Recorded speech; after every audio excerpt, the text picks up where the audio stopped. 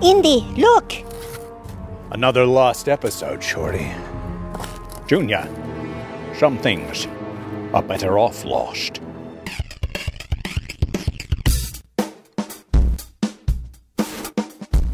Thanks for listening to the Dunesteef Audio Fiction Magazine. And now here's your hosts, Big Anklevich and Rish Outfield. Hey everybody, this is Big Anklevich. Welcome to another episode of the Dunesteef Audio Fiction Magazine. Just when we thought we were out, they pulled us back in. That's right. Hooah! They wouldn't let us leave. With me today is Mr. Rish Outfield. Hey there. And we've got a sort of a story type thing for you. Oh, wow. I mean, it's not a... I mean, I guess it is a story, but it's not a prose story. Rish has this obsession with writing sketches. He doesn't like them to be called skits, though, because that's lame. I agree. But sketches are rad, okay? And Rish has another sketch for us today. What is today's a sketch called? Did you put an E at the beginning of sketch? What is today's a sketch called, Rish? I don't think I put an E there, but maybe I did. I don't know. I believe it is called Positive Spin. All right. That sounds intriguing. And I defy anyone listening to put one on this episode. All right. So Rish's got Positive Spin for us today. And it's not a story. That's why I say it's not a story. It's an audio drama. Except for that's not a drama. It's an audio comedy. I don't know what you call it if it's not a drama. Yeah, it's a sketch, as you said. Enjoy the sketch, and we will talk with you more about it on the other side. Yeah.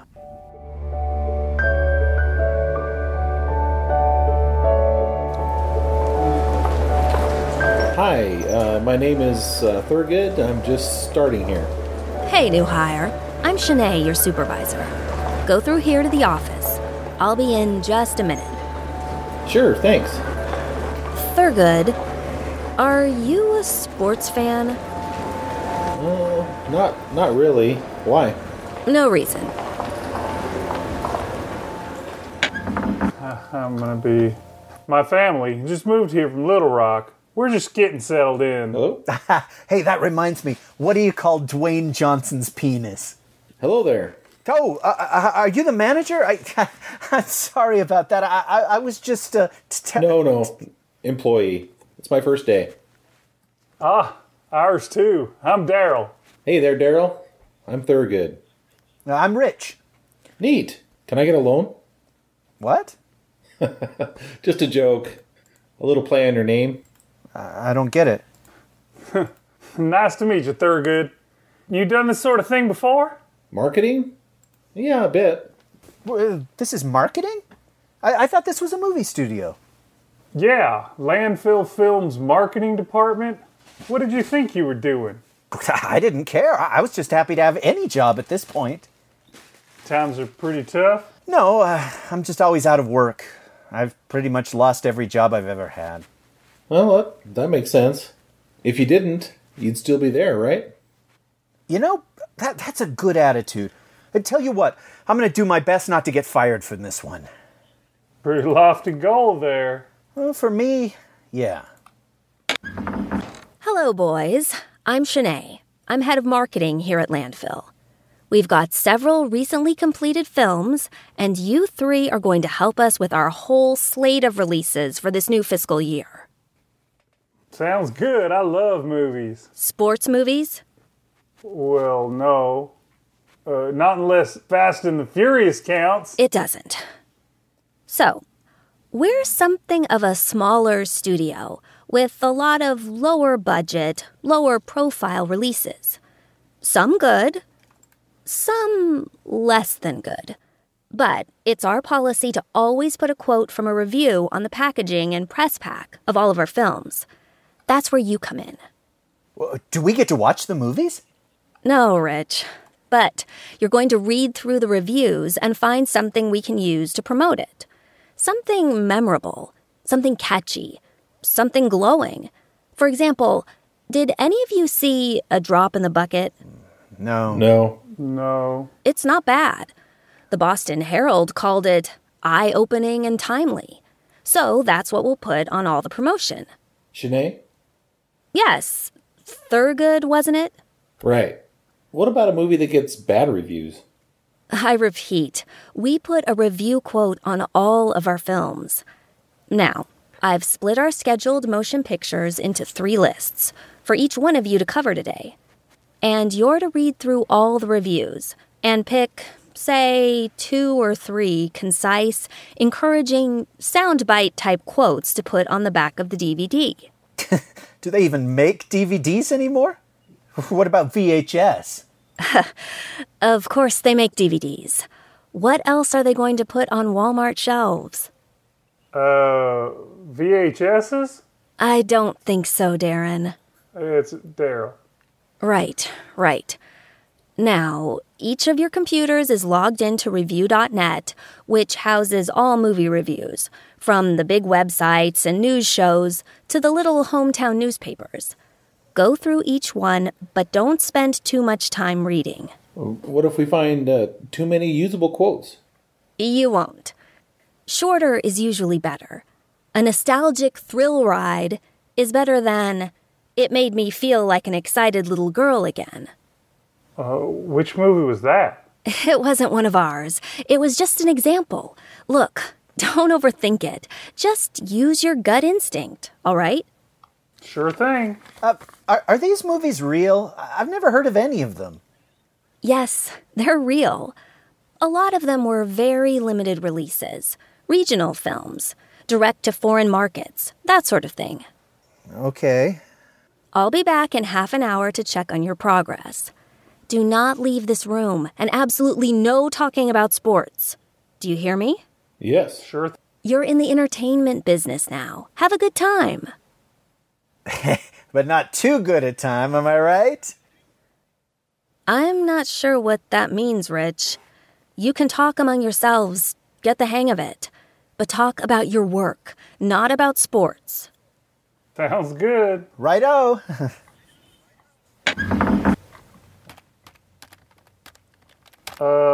What does excretory mean? I don't know. This adventure film, Eye of the Serpent, got 2.5 stars. Is that good? I don't know. Do stars count as quotes? Probably only if it's 4 stars.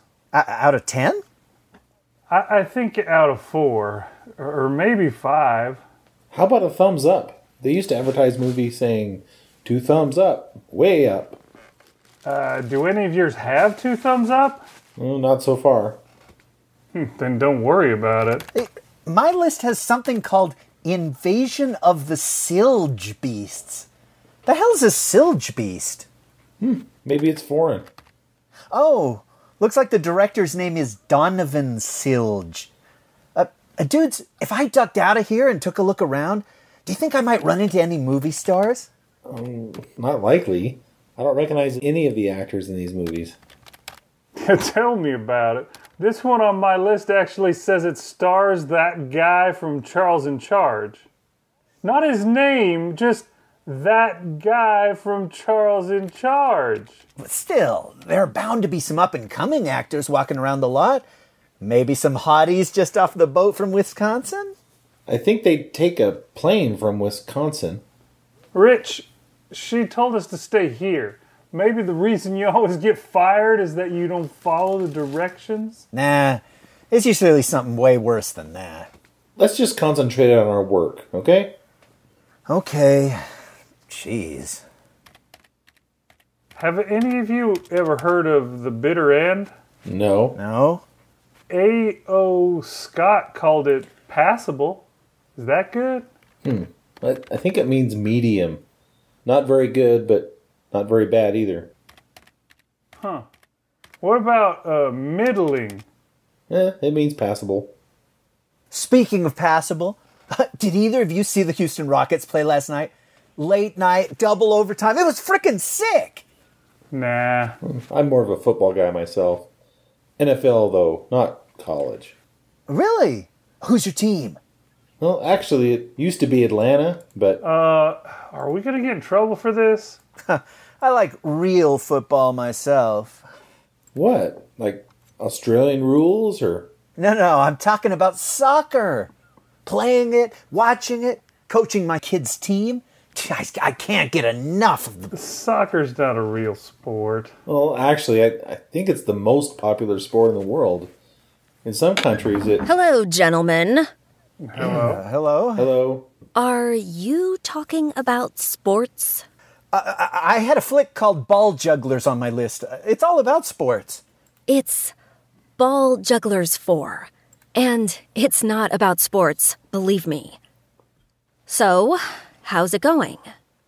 Good. Great. It's hard to find good quotes for some of these movies. Shouldn't be hard. That's why we have the computers. And why you have a job. Well, what I mean is, some reviews are... like Clunge, for instance. It's got a 2 on Rotten Tomatoes. Rotten Tomatoes is rigged. We don't value them here. I'm just saying, the reviews are all bad. Read me one of them. Okay. Lisa Schwartzbaum wrote, Clunge has the makings of a fine thriller, if handled by competent filmmakers. But instead, it's a tepid, joyless journey through the worst group of characters ever gathered. See, there you go. Clunge has the makings of a fine thriller. Or, better yet, just a fine thriller. Yeah, but that's not what she meant. Who's to say what she meant? Seems like plenty of wiggle room. What's a clunge? I think it's slang for a... Rich, read me yours. What movie are you on? Monkey See, Monkey Do. Daily Variety wrote, a comedy without a single laugh. A romance with no tension. A mystery without a solution. A film without a point. See, you'll find negative reviews from time to time, mostly from rival studio plants. But you'll find a way to salvage those if you try. Daryl, what's yours? I recommend you see Eye of the Serpent while heavily medicated or immediately after major surgery. Otherwise, you'll be liable to notice all the parts stolen from other movies and the shoddiest... Stop. Do you see the positive in that? Not really. Who's the reviewer? Justin Chang? Justin Chang says, I recommend you see Eye of the Serpent. See? It's just that easy. This is the worst review I've ever read. Every bad review is a good review in disguise. Then this is one heck of a disguise. We're talking about Mission Impossible level, with the rubber masks that make people look like totally... Okay. What's it say? I'd rather not tell you. Come now, read the review. Look What You Made Me Do is the cinematic equivalent of prison rape. Stop right there. Sorry, I told you. No, it's fine. Just use cinematic. What? Did he say cinematic or not? Well, yes, the cinematic equivalent of... Well, there you go. Rich, read yours. This is for something called Night Sweats. I'm familiar with it. You have to see it twice to catch all the plot holes, flubbed lines, continuity errors, and microphones dipping into shot. Anything else? That's it. How about you have to see it twice? I've read through 8 of these for Little Devil Helper, and the best I can come up with is the first 10 minutes are almost enjoyable before the terrible lead actor shows up to embarrass himself. How is that positive? Almost enjoyable? Do better. Thurgood? The worst film of the year, hands down. Film of the year. About as enjoyable as a Tijuana colonoscopy? Enjoyable. It's scary as hell that such a lazy script can be financed in this day and age. How about scary as hell? But it's not a horror movie. Okay. This one's a cinder block. Nothing's a cinder block. I once found a rave review for Muppet Schindler's List. Okay. By the seat of your pants too, de-pantsed, you'll laugh at the poor set design. You'll cry at the terrible dialogue. You'll happily leave early to demand your money back. But you'll never see it again. All right. You'll laugh, ... You'll cry, ... You'll happily, ... see it again. We can do that? Why don't we just make up the reviews then? Because that would be unethical, Thurgood. You could see it in a sewage treatment plant and it would still stink up the room? That one's a bit of a just shorten it to see it. Monkey see, monkey do is totally obscene from start to finish. Print that as it is. This is kind of fun. What did you say? That is fun. I was afraid I wouldn't enjoy this job. You're fired. I'd tell you to clear out your desk, but we wouldn't assign one until tomorrow. But I didn't... You'll be paid for the morning if you leave now. Thurgood mentioned sports. Out. I'm sorry about that, guys. Some people just aren't cut out for legitimate film criticism. And how? Well, more marketing for the rest of us. And, Thurgood, you'll be happy to know that Landfill Films has just greenlit a sequel to Clunge.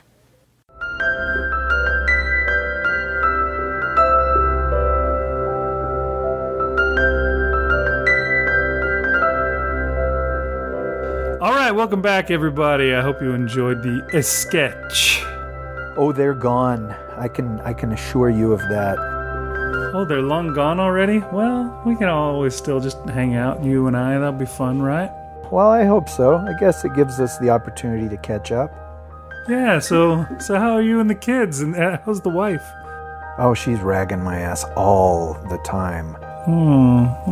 About the bowling team. And I told her that this was the semifinals and it only happens twice a year. But she seemed to think that was too much. 2 times too many, I'm sure she thought. Yeah, I don't know what's going on with that. Well, that's the way it is, I guess. How are your AA meetings going? What's that? Nothing. I was trying to prolong the joke. Oh, I was going to say, I think somebody's still listening. We better pretend as if they are. I swear I heard someone breathing. I don't know. What was the name of the person that we used to always call like our number one fan? And at one point, announcer man said, "That's it. Nigel just turned off the show."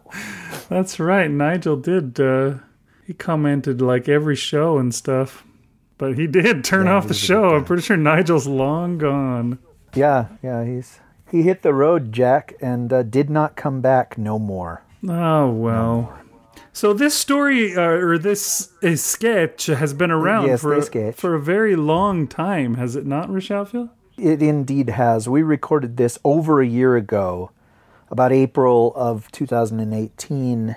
Even Marshall and Renee have forgotten pitching in on this. Oh, well, that's good. It's like one of those actors, who becomes famous and then something they did when they were hungry and young comes to light, like Sylvester Stallone showing his wiener in a movie in 1970 or something like that. And a few years later, when he's Rocky Balboa, he's just like, "Oh yeah, well, I'm not proud of. Well, it's the only wiener I got, but I don't know. It was sad to see him squirm. Where it's just like, yeah, you just got an Oscar for this, and now." So yes, first off, I want to thank Marshal Latham and Renee Chambliss and you, Big Anklevich, for providing your voices for this sketch, because you guys deserve better. But it's always cool for the four of us to get together. I mean, you and I and Renee got together recently to talk about Infinity War, Not Infinity War. What's the other one called? Endgame. And you and I and Marshall got together recently to talk about birth defects. I don't know what. Well, Marshall decided that he would journey into birth defects, and we couldn't talk him out of it, but at least we could hold his hand during that particular journey. And so it's cool to get together with these people, even if it's virtually. And I have said, you and I have both said very, very nice things about Renee. I have said a very nice thing about Marshall once. And and anyhow, I wanted to thank them for helping out on this episode. But it would be understandable if they never helped me out again after this story. So yeah, the tiny bit of backstory is, I just wrote this as a lark. One time when I was driving up to the cabin by myself, I challenged myself to come up with 5 ideas for sketches, because it was around that time. Well, sorry, sketches. It was around that time we were running them, like the, what do you call it? The barbecue sketches and stuff like that. And so I came up with a couple. One of them was like a bunch of like high school bullies get together after school, and they have like a club where they get together and they read the minutes from the last bully session, and they like break down and comfort one another when they talk about bullying that didn't go their way.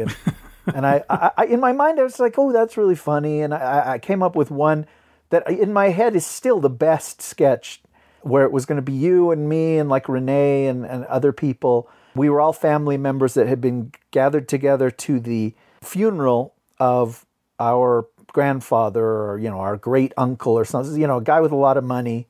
And the lawyer comes out and he has a videotape, which are like the last will and testament of our great uncle. And he was like this twisted, sadistic old man. And on his video, he's got like all of these, oh, so you want my money? I've got some hoops you're going to have to jump through, and this lawyer here is going to make sure that you do them. And it was just like really cruel stuff. And even though he's dead and it's a videotape, he's like laughing on the tape. Like he can see them doing these things. Like he's like, you've always hated your sister, haven't you, Evelyn? Tell her how you feel. It's like, no, don't beat around the bush. Say it. And it's like, and Jimmy, haven't you always wanted to wallop Jeremy? Do it! For $5,000, get up and strike your brother right now. And so, the videotape has just like all these twisted, cruel things that this old guy is having like one last kick, imagining his relatives doing these things to get his money. And in my mind, I was just like, dude, that is the funniest thing. And then, yes, I came up with this idea of somebody who has to write the blurbs that are on the back of DVD covers. They have to find them and read through all these reviews. And I told you and Renee and Marshall this on the night that we recorded it, but I was inspired because I saw Kevin Smith's last movie, Yoga Hosers. I watched it on Netflix. You were the only one.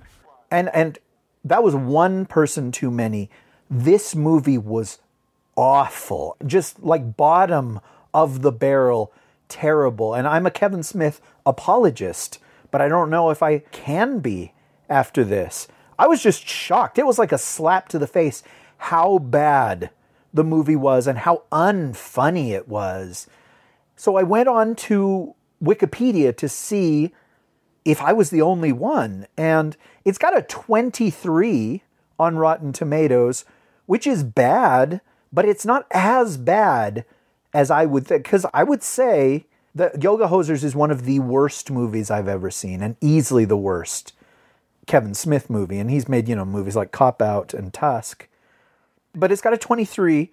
And then I was reading through the reviews, and one of them said, and I quote, it's in Variety, Daily Variety, Justin Chang said that the cast shows a bit of spark and chemistry. enough that you long to see them in a starring vehicle that doesn't look and feel like an on-screen underwear stain. And I thought, maybe that's the worst quote I've ever heard for a movie. And believe me, I know underwear stains. But then I thought... You're quite familiar with the stains in underwear. Painfully familiar. But then I thought, that quote starts out, that you've got a cast with spark and chemistry. And I thought, wouldn't it be nasty if whoever made this film used that quote, but only used the positive part before they got to the underwear stain line. And so, yeah, I cracked myself up thinking about going through negative reviews and turning them positive, even though they're totally negative reviews. I just thought it would be a funny sketch to imagine people whose jobs it is to do that. And so I sat down on that trip to the cabin and I wrote the sketch. And again, I thought it would be funny. And when the four of us got together and we recorded it, everybody was game. Everybody did the best they could with the material. And anyway, I didn't feel like it was funny. I edited it together and I didn't feel like it worked at all. And I told you that. And you said, oh, okay, so what do you want to do? Do you want to just not release it? And that's what I did for a year. I didn't release it.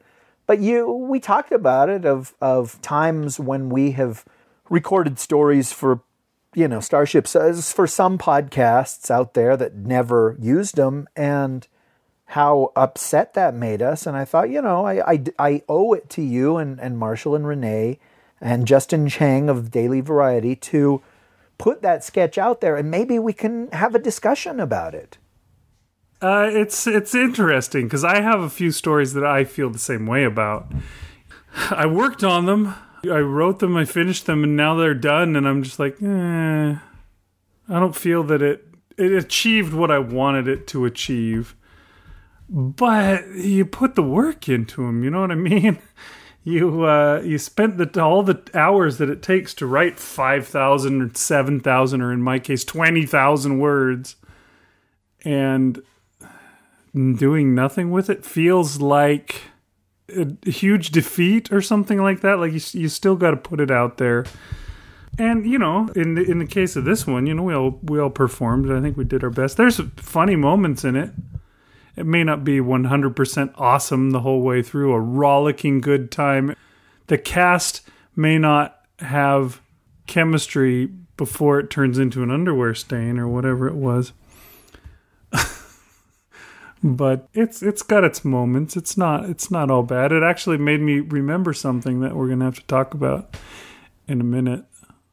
Okay, well, it's up to the audience, if anybody's still around, to determine whether it would have been better not to have released it.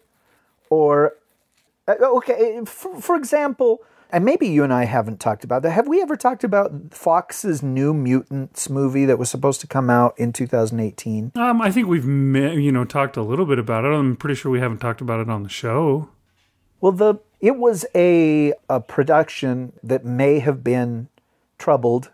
They put the film together and Fox didn't feel like it was ready to go, and so they brought the cast back in to do reshoots. And it was one of those reshoot sessions that's extensive enough that it missed its release date, which I want to say was February 2018, and they were going to bump it to the fall of 2018. And so they did all these reshoots and they re-edited it, and for whatever reason they decided not to release it in 2018.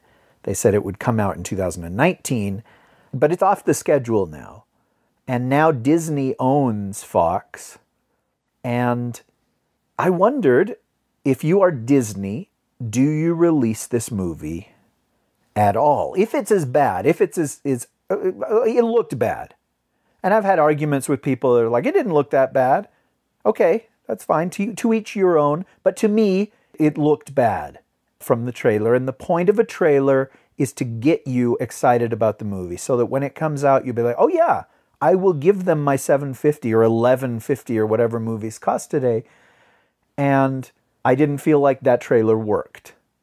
So my question to you or to anybody who would listen is, if you're Disney, is releasing New Mutants throwing good money after bad?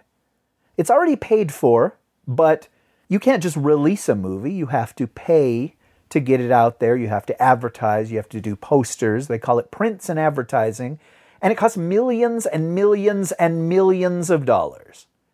But if the movie is that bad, do you throw the good money out after the bad to try and recoup some of your investment? Or do you just chalk it up as a learning experience?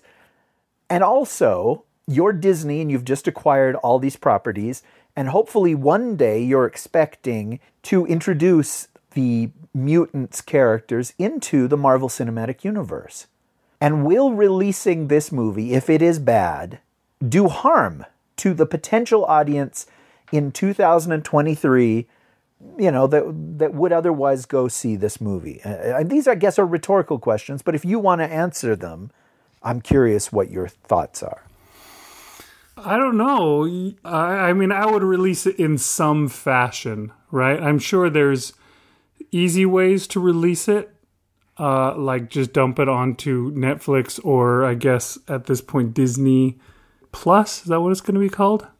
Disney Plus, yeah. You can do something like that. Throw it out on DVD. Just probably not even throw it out on DVD. Just a low-cost way of releasing it when you know it's not going to... See, the thing is that they just acquired the brand of the X-Men, so they want it to be something that's valuable. They want it to be something that they can take the value that it has already and add to it. And it seems to me like all that's going to happen from this movie is it will diminish the value of the brand. When you put things like Fan Four Stick out, then the Fantastic Four brand is diminished. And so it's worth less in the end. They just bought all this stuff and they want it to be worth something. I don't know. And that's the other thing too, with Disney Plus. I mean, the main reason I think that they bought Fox in the first place is because they wanted content for their streaming channel that they're trying to rival Netflix and Hulu, and just overcome all them. And Disney has tons and tons of stuff, but it's all like a certain kind of stuff. They have less stuff than they could have, and if they add to the pot with this other stuff that they've gotten from Fox, now they have a ton more stuff that they can throw in there, and it'll lure more people to spend the $5 or $10 or whatever a month it's going to cost to get the Disney Plus package. So it seems to me like that's what you do with it. You find a way to put it out there without damaging your brand, I guess. I don't know. Okay. It seems evil to not release it in any way whatsoever. You know what I mean? Like to just bury it. Evil. And it's like taking somebody's money or something. Like, I don't know. Stealing somebody's work. I don't know how to quite describe what the crime is that's going on there, but something bad happens when you refuse to allow it to go out. Okay. Well, it's interesting that you didn't just go, I don't know, man. Which is what I would have said, because I have no idea. Without having seen the movie, I can't say whether it's better that people say, I don't know what New Mutants are, than, oh yeah, I saw that New Mutants movie on Disney Plus. They're doing that again? I don't know. But when you say evil, you're saying, that people worked on it. People worked hard. That lots and lots of people spent time and money and effort, and to never be able to see the fruits of their labors is cruel somehow. Yeah. Maybe even unprofessional. At the very least, they got to post it on YouTube. They could keep the link private, but they got to at least let the people who are in the movie be able to watch the final product and show it and share it with their mom. Share it with their moms. And so, yeah, I guess I'm tying this together with this sketch. There is a dearth of courage within me to put myself on the line. As people have heard over 10 years of this show, I don't like to put myself in a position where I might fail, where I might be rejected, where I might be criticized, where I might feel bad. And I felt like that was almost guaranteed with this sketch. But framing it in this context, where we're talking about how bad it is, or what do you do with something that didn't come out the way that you expected it to do. Nobody seeks to make a bad movie or to write a bad story. And if they do, well, usually it's pretty apparent.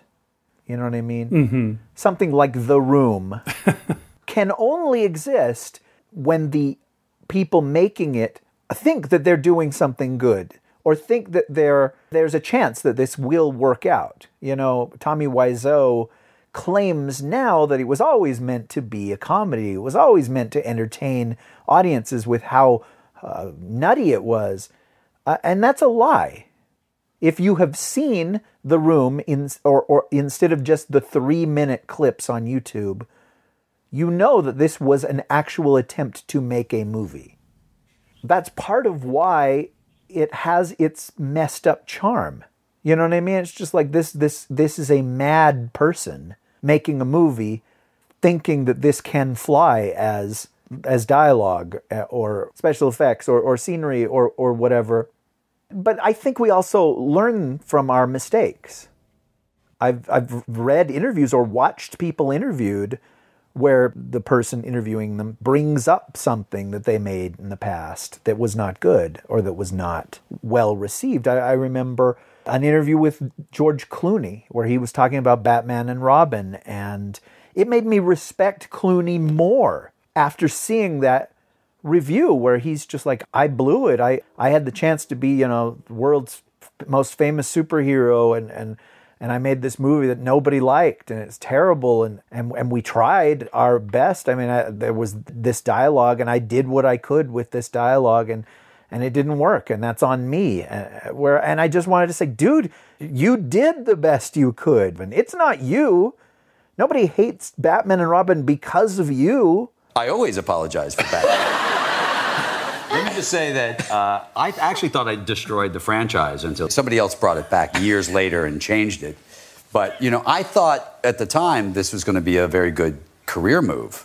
It wasn't. Anyhow, it made me respect him that he just was able to say that. Even Joel Schumacher has said things about that movie where I think, maybe somebody should give him another chance. Not with Batman. I mean, I probably won't pay to see it, but he's a human being, and he recognizes that it's not good. Help me out here. Do you know where I'm coming from? Do you feel me, sir? I can feel you. I mean, you do your best, and like I was saying before, I've done the same thing, where I sat down, I wrote a story, thinking this is going to be good. And at some point, I'm just like, oh, this is not being good. And then I'm like, oh, crap. What am I going to do with this? I spent all these hours on it, and can I put it out? Can I put it on the show? Is there anything that I can do with it that won't be worse than doing nothing with it? And yeah, it's upsetting.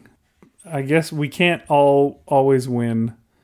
It's just the way it goes. We're human, and sometimes for every Spielberg there is a hook. The old Spanish proverb. Yeah, it's the old Spanish proverb. So everybody sometimes blows it. I don't think, by the way, that this sketch was all that bad. It wasn't as laugh out loud hilarious as sometimes they are.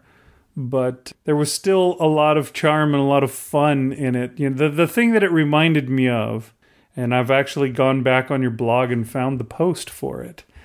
Let's see, it was July 2nd, 2018. You did a post about these movies that you stumbled upon in the store, a little like standee of a bunch of movies that were for sale, and you're like, what the hell? You saw these movies and they were these they looked like legit movies, or it's almost legit movies. They looked like rip-offs of legit movies, maybe. There was a movie studio, and I don't know, you probably know the name of them, but The Asylum. The Asylum? Where they would make a movie with the same title and they'd put it out trying to trick people into buying.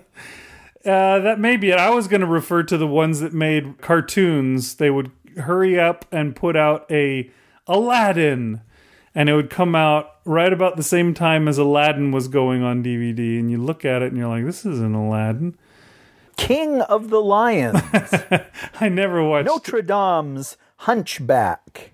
The Legend of Mulan. Yeah, I never watched a single one of them, but I'm sure they were absolute shite. Like, even the animation, I'm sure, was probably terrible. But, yeah, you know, these movies that you have pictures of on your blog post, they're hilarious, first of all. They have people's names up at the top as though they're names that you would know. Like, this movie on the first one is called Breakpoint Dawn Infinity. That's the title of the movie, and then it's got a woman on the cover, and then it says Natalia Rodriguez is the name at the top. And there's another movie called High Five, starring Stone Jones. The funny thing is, I think I started reading your blog post a year ago, and I must have gotten interrupted before I ever got to the end of it. No, you didn't. Because I never saw the punchline of what this exactly was. I added the punchline like 4 months later when I found out what the punchline was. Oh, you added it! Oh, you monster. Because I found those on clearance months later, those movies. And the clearance tag said what they really were. Oh. And I was just like, oh my gosh, really? And I considered, there was one where I considered buying it because it's just so absurd, like the cover and all that. And I thought, yeah, it'd just be neat if I had that on the shelf and I could trick people into thinking it's a real movie. But no one would ever see that if I bought it, you know? Right. It's kind of like the Golden Girls t-shirt I was going to get my cousin for Christmas. He would never wear it. He would throw it in the fire. And so the whole point of the joke of him getting a Golden Girls t-shirt from me is ruined because he burned it. He didn't think it was funny. He thought it was more funny to burn something I had spent money on than to wear it or take a selfie with it, or, you know. And that's, yeah, the same thing with these. They apparently they were these mockbusters or whatever. They were intended to be gag gifts that you give your dad for Father's Day. And I had missed that bit. I saw a whole display of them at Target. They are hilarious. And it made me feel like I had lost my mind. The thing about it is, I look at these and it makes me wonder, was this part of your inspiration for this skit? But it couldn't be, right? Because we recorded it before July 2nd of last year, right? Right. So you actually presciently wrote this sketch before you ran into the inspiration for it. These crack me up because it makes me think of all the crap that we see in these movies. You know, you have Ocean Mission, Dark Tide. And it's got pictures of like a submarine. It looks like a ripoff of Red October. And yeah, it's got pictures of some guys in their Navy uniforms. And the tagline is, "How deep is too deep?" And they have another one. I can't. The one problem is your picture sucks, sir. Just saying. Well, I never intended to make a blog post of it. I took these pictures so that I could like look them up later or whatever. It'd be just like, holy crap, dude. But yeah, like one of them is Time. I want to say it might say Time Caves, Time, maybe in another picture you get a better look Time at it. Games, Time I Games, think. is it? And it says, the future of the past is now. Or, oh, this one, if you can't stand the heat, time to die. See, this is way funnier than Positive Spin. The idea that people sat around in a room, or a person sat around and came up with these titles and taglines and fake quotes for it, that sounds like a totally fun job. But you don't say that to Renee. Yeah, being the Onion writer instead of the landfill marketing department. Yeah. The thing that really starts to make you realize something's up is when you get to the Gladiator ripoff that they've done called Blood Oath, Remembrance. And then you see the name above the title, and it says his name is Hom Tanks. It's like, okay, this can't be real, can it? But yeah, you have a bunch of... Because it has Hom Tanks in it? Hom Tanks is his name, not Tom Hanks. Hom Tanks. That's when you realize, oh, something's up here. But yeah, they have little quotes, just like the ones you're talking about, like Blood Oath, Remembrance has, in quotes, epic. That's it, just epic. Could be epic failure of a movie. Or High Five has, in quotes, wow. That's it. Just wow. You're right. This sounds like the inspiration for this sketch. Like I saw all this stuff and it's like, wow. Well, that could mean anything. Wow, this movie stunk up the room, you know? Exactly. There's a movie called The Evidence, and it just says, sets the bar for legal thrillers. And bar is italicized just to make it stand out all the worse. And then it claims that Rolling Stone is the magazine that gave you that quote. But it really does feel like the inspiration for the sketch, but it's not. It has nothing to do with it. It's just hilarious that Red Fear, Massive Heat had nothing to do with Clunge. What was it called? Was it Clunge? I can neither confirm nor deny the use of the word clunge in that sketch. They already greenlit Clunge 2. You'll be happy to hear. But I just immediately think of Splunge from Monty Python. But yeah, I don't know. I think there's at the very least there's a nugget of fun in that sketch that we all got to experience, and it's good that you didn't completely bury it because I still enjoyed it. It was better than having no episode for the last 6 months, which is about the point that we're at. And it's also, because of this, I discovered that you faked the ending of that blog post. Who stood to gain from faking the ending of that blog post? That's right. Chi buono. That's the question you need to ask. And when you come up with the answer, you'll know how high this conspiracy goes. Do you have anything more you want to say about this show?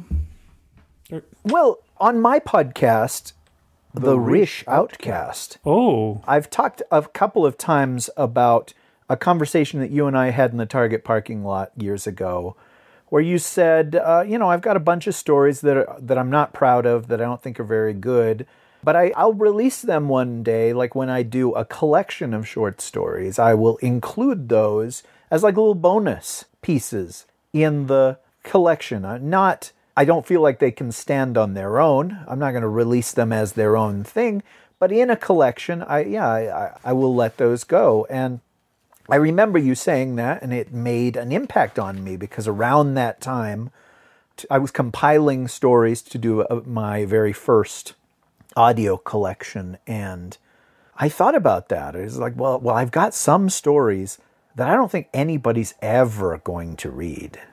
I'll pass away, and then I won't care anymore, and you can share them all you like. Just don't charge for them or take credit for them. Put them out under a pseudonym. I don't know. Is it better for there to be more content, but there's stories that I I hate, stories that I know are bad.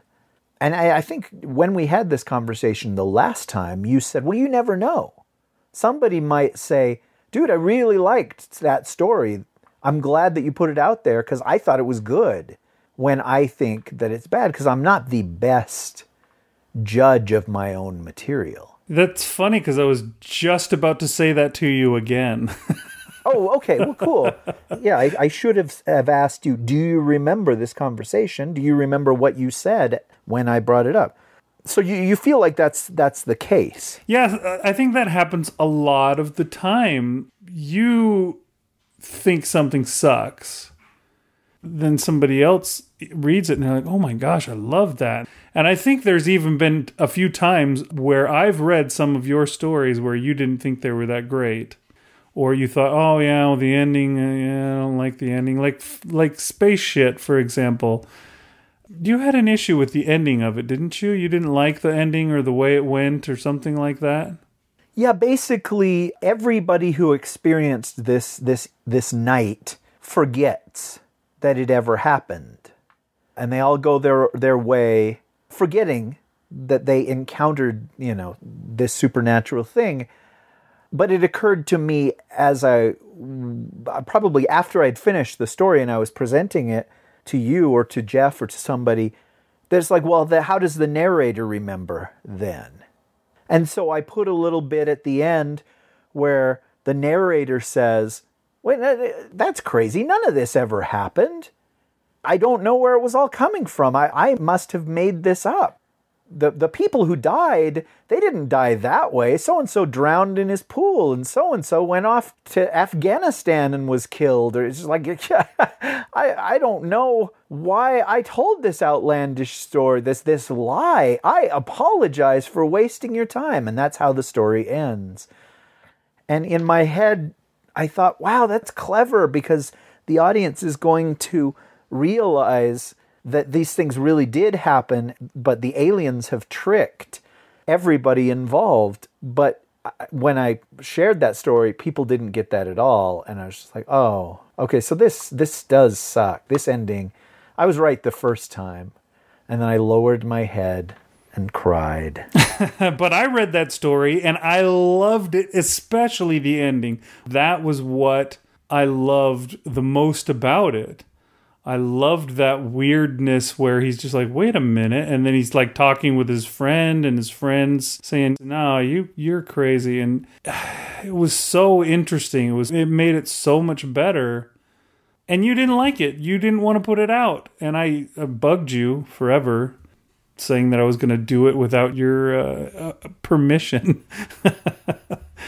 Anyways, that kind of stuff happens fairly often. You write something, I don't think that's my best work. Somebody else reads it, they love it.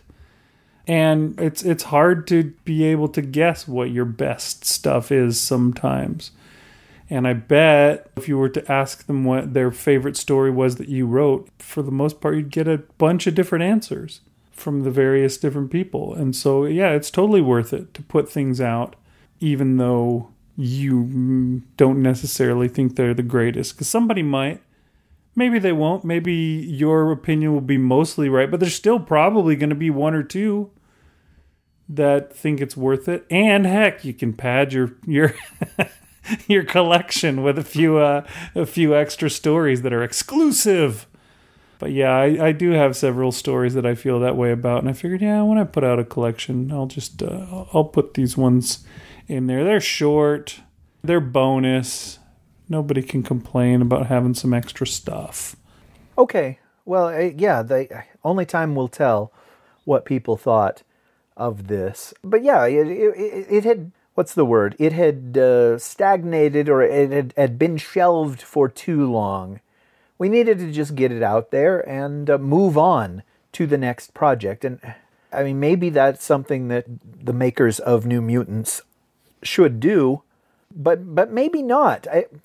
One last little irritating anecdote for you is I went to a comic convention the other day, and I went to a panel about bad movies that are fun to watch, et cetera, et cetera. And everybody on the panel was bringing clips from movies that are bad, but in an entertaining way. And of course, they had Tommy Wiseau from The Room as the image for the panel, but they said, we're not going to show any clips from The Room, we're not going to show any clips from Plan 9 from Outer Space, and we're not going to show any clips from Troll 2.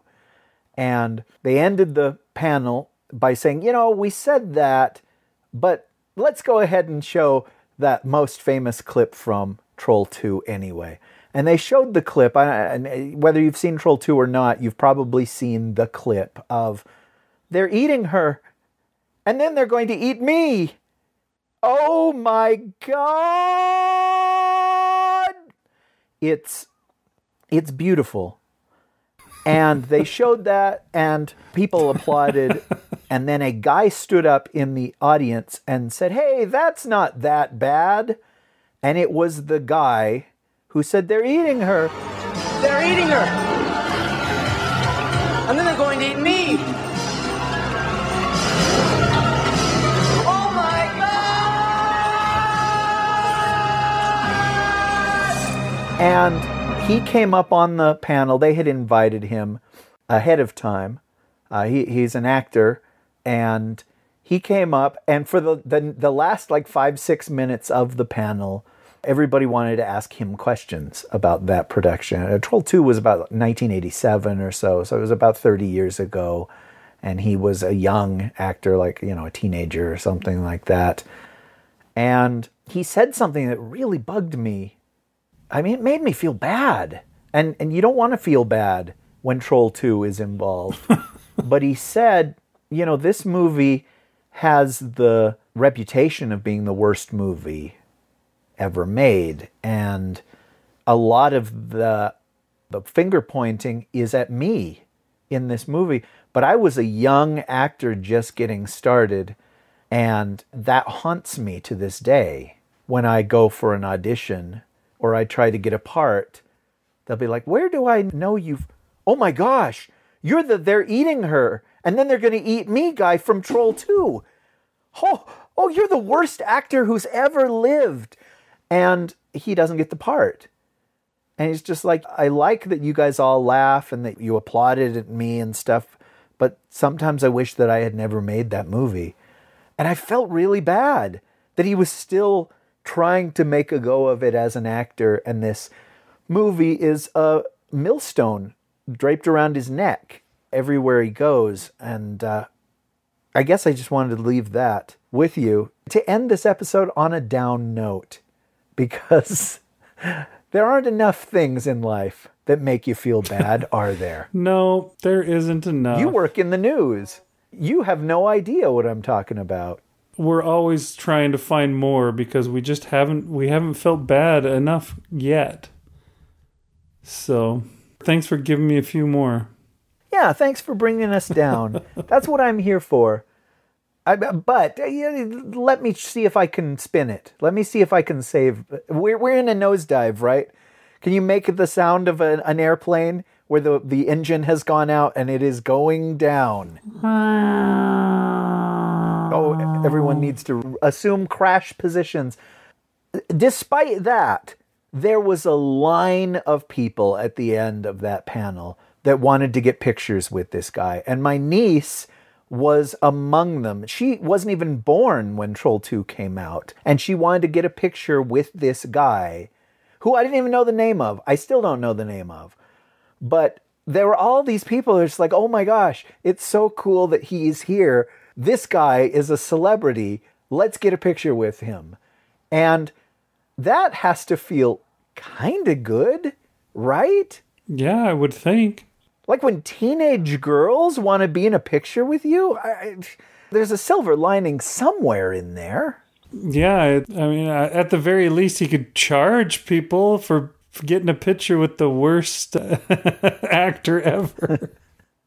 And yeah, that's the thing, is if he wanted to come to the next convention and have a little booth and charge $10 a pop to get a picture with him or to get an autograph or whatever, the people might tell him, oh, 10 is not enough. You could easily charge $30 or $40 and people will pay it. That's fame. That's success. That $30 spends just the same, whether it's for Schindler's List or the worst movie ever made. Yeah. Are we still in a dive? Do we need to assume crash positions? No, I'm okay. I won't slip my wrists immediately after hitting stop. It'll be like a week or two, probably. Okay. All right. Well, okay. See if you can put some kind of positive spin on this episode. Well, we got a new episode out, which is always a plus because they're fewer and farther betweener than I want them to be. And yeah, it's always good to be able to hang out and talk with my best friend and talk with the folks out there in internet land. So there's joy that has been brought to the world because this episode exists. Okay. Well, and it was also fun to have a character that Marshall voiced named Thurgood. Yeah. And Shanae. These characters that are very close to who we are. To play a character so unlike myself, who has been fired from every single conceivable job. That was a real stretch for me. So it helped me as an actor to play a character that unlike me. Yeah, it must have been tough. Yeah. All right. Well, thanks for listening, everybody. I hope you had a good time. I hope you managed to enjoy something on this show.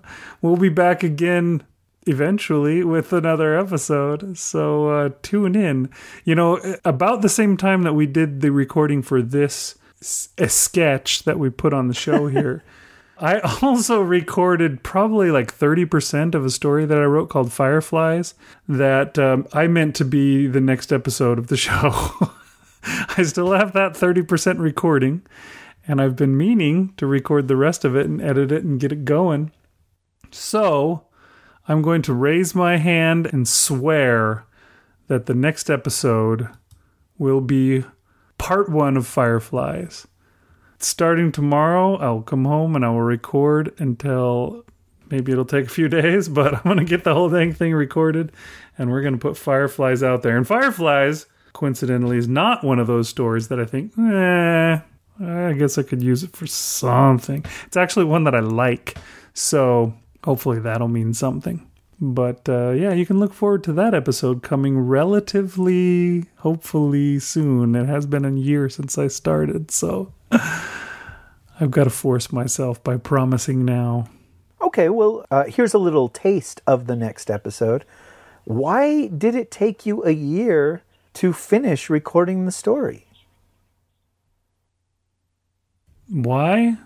Because I'm the worst. I'm totally No, you don't lazy. have to actually answer the question until the next episode. It's a tease. Oh, this is a tease. Oh, okay. Sorry. Yeah. That's a good question, Rish. Tune in next time to find out. Well, okay. Thank you for listening to another episode of the Dunesteef Audio Fiction Magazine. You can always give us a message on Facebook. You can give us a positive review on iTunes.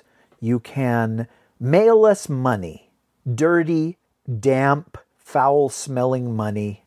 You can visit us on our various solo podcasts or on YouTube, if I still have a YouTube channel by the time this comes out. And what else? Is there anything else they can do? They can tune their mind into the brainwave channel that I just started. That's going to be good. Yes. Yes, very good, Big Anklevich. Best brainwave channel out there. All right, see you next time, folks. I've been Big Anklevich. Yes, Big Anklevich. He is our master. One day he will reward us. And I've been Rish Outfield. Goodbye. The Claw is our master. The Claw chooses who will go and who will stay. You have been chosen. You must go. Stop it, you zealots!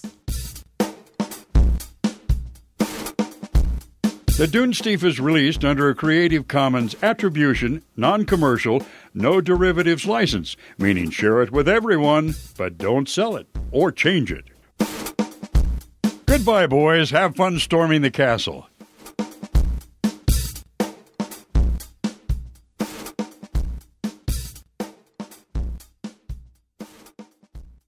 Take 2. Yes! Clunge 2! Plunge. The squeakquel. That's funny. I didn't catch the little devil helper on the first pass. That's pretty funny. And I was able to burp on air, so that's fun. I pressed the button.